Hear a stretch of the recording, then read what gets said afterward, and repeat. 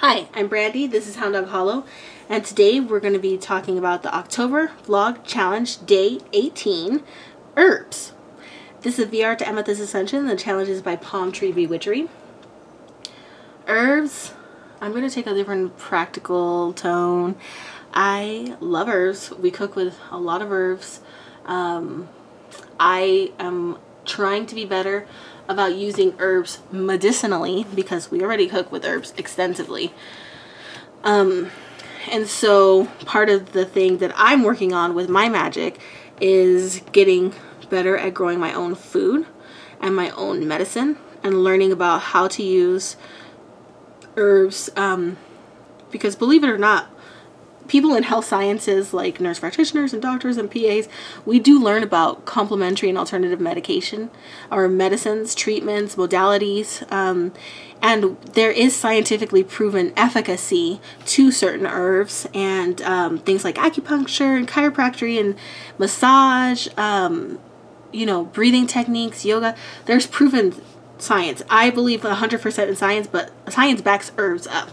I think that there's not that much research because, hey, why would you fund research that says that, you know, a plant that costs pennies to grow does the same thing as your $500 medication?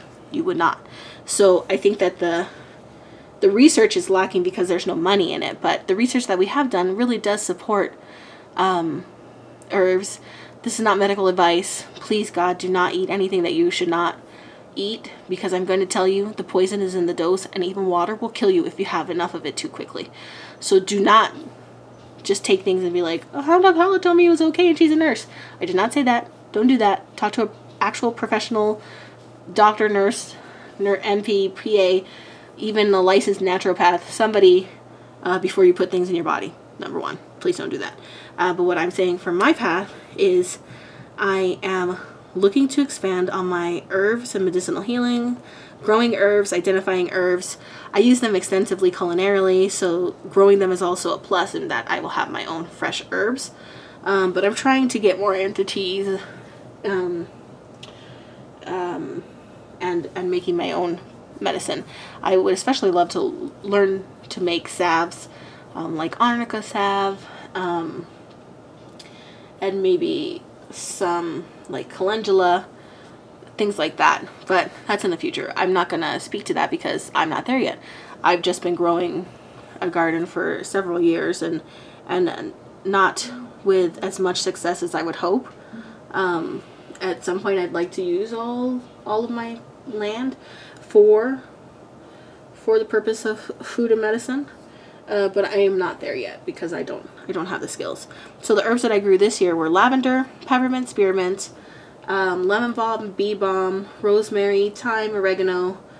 I had a basil. It died pretty early.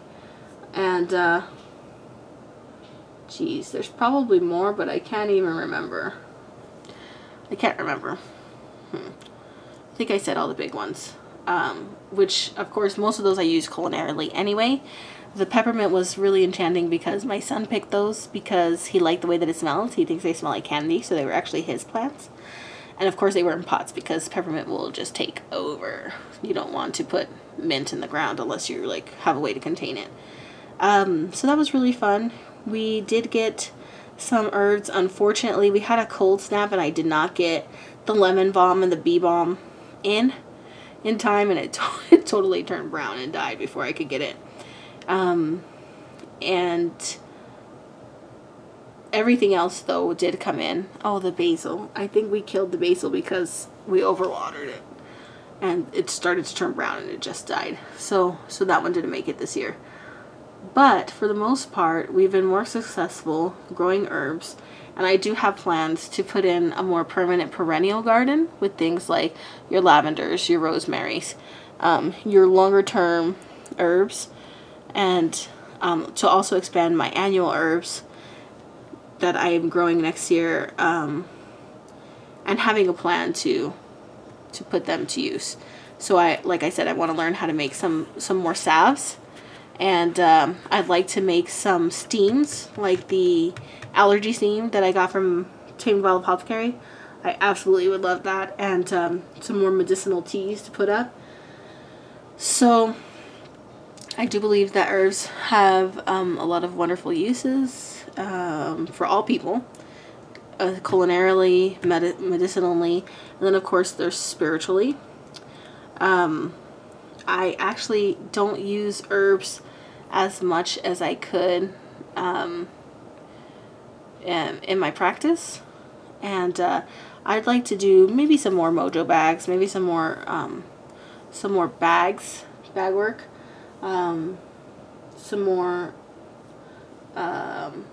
Oh, that's not true. I actually use it a lot we have bonfires, and I burn a lot of herbs ritually that way, as well as woods. I'm kind of rambling here. So if I'm going to use herbs, I use them to burn as offerings, unless I'm eating them or using them topically or medicinally. But magically, I'm trying to expand my knowledge. It'd be nice to, as it gets closer to the spring, to kind of chat about that more, maybe make some witchy garden plans. If you have them, I would love to hear them, and as I work on mine, I will share them as well. This is longer than it needed to be. I'm sorry, I was rambling about herbs. I love you guys. Thanks for watching. As always, like, comment, and subscribe, and I will see you soon.